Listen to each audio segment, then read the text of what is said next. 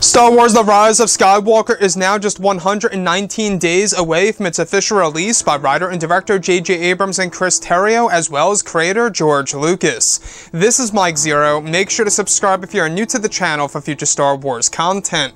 Now, what's really exciting about Episode 9 is that we do know that at the end of the day, this film is going to include many different revelations, twists and turns, and surprises. That's going to change how we view the past 8 Star Wars films that come before this one, and that J.J. really is aiming very high and is very ambitious about really marking this film down as the best of the sequel trilogy, and if not, one of the best films in the Skywalker saga.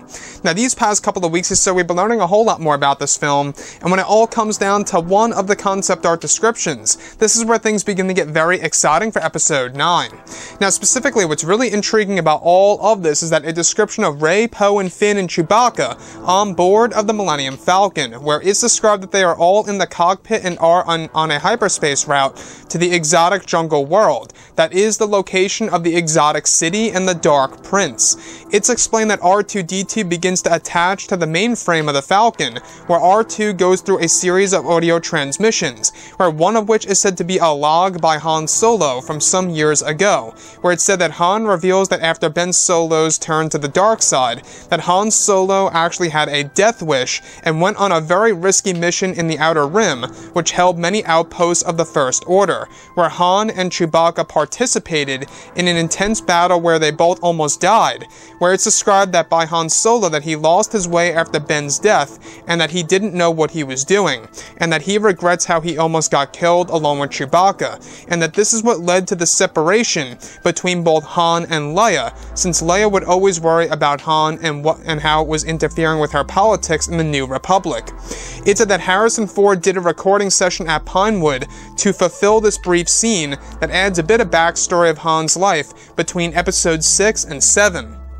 So let's go over a couple of parts about this. Now, we do know that Episode 9 is going to feature a lot of different surprises in this film, as well as a lot of reveals, not just in the movie, but also in the novelization and in the visual dictionary. Now, I don't know about you, but Han Solo, by far, one of my favorite characters, not just in Star Wars, but in all of pop culture.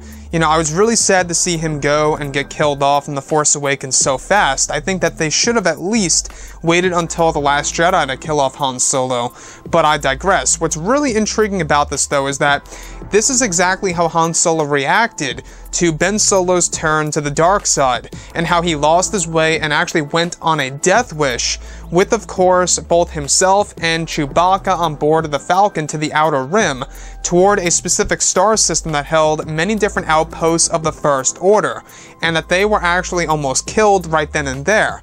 Now, this is directly what was responsible for the separation between both Han and Leia.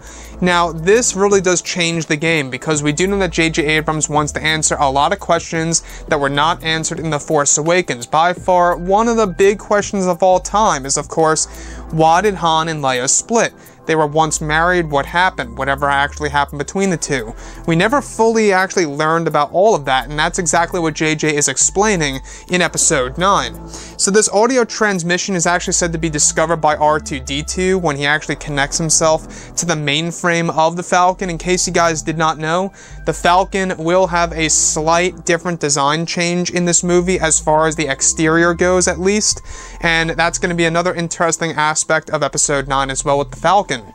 So, with that being said, we're still not quite sure exactly which star system Han and Chewie went to in the Outer Rim in order to pretty much, react in such a way to take out many of the outposts of the First Order, where they were almost killed and actually shot down by the First Order.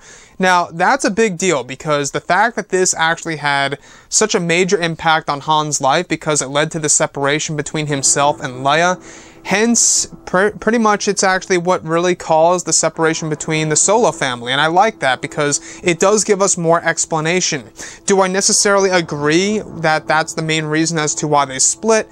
Not really. I feel like that there could have been a better option to go through with that. I think that there could have been a better way, but it does make sense because Leia was always worrying about Han. It was interfering with her politics and her mindset and her pretty much, her whole entire way of dealing with politics and how that was really interfering with her lifestyle.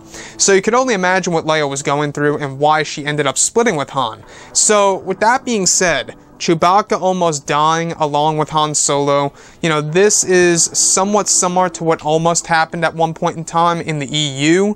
I believe that there was one of the books out there from the 1990s where Han and Chewbacca also went on a death wish, where you can really see how JJ's digging into Star Wars Legends and is really trying to cherry pick from those elements and inserting it into Episode 9. And that's what I love so much about this film so far.